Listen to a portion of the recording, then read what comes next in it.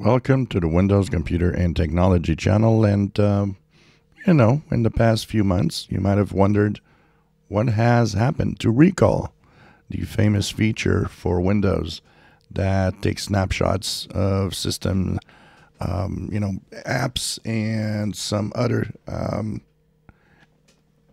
features and other information so that you can search for it. It will be able to analyze pictures, know what you're searching for. A powerful feature that is available only on Copilot Plus PCs. And we have not heard of the recall feature in a while now. And what happened is, first version, of course, there was a lot of criticism about its privacy, its security, and the way it handled all of it. Microsoft went back to the drawing board and decided to go and take a look and how it would make it better. It released a much better version, which definitely was better. One of the main key features that people wanted is opt-in, not opt-out, meaning you didn't want to have that feature on by default. You wanted to go in that feature if you wanted to be using it.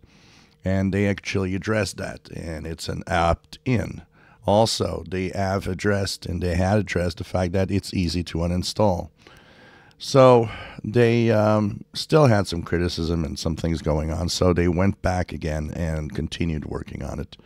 Now it's back. For those of you that are on Copilot Plus PCs type machines that have, of course, a NPU, most of you are probably on ARM, but also now it's starting to get through on Intel and AMD computers that have NPUs.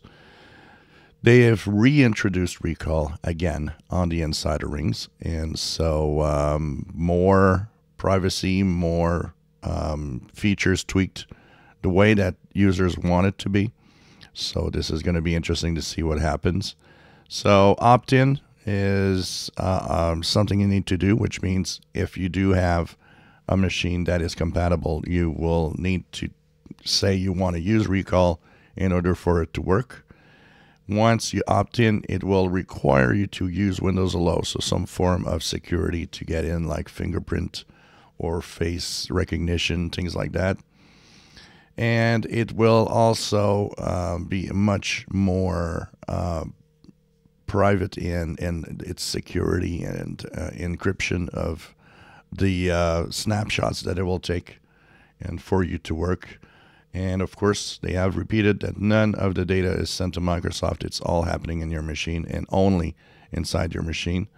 So we'll see what the next step is and how people react to the latest version.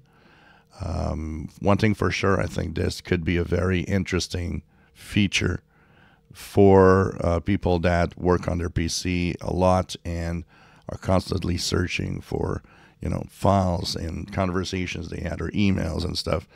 Definitely has a good promise of helping out there.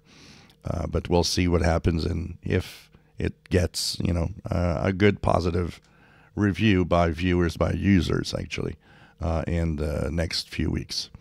If you enjoy my videos, please subscribe, give us thumbs up. Thank you for watching.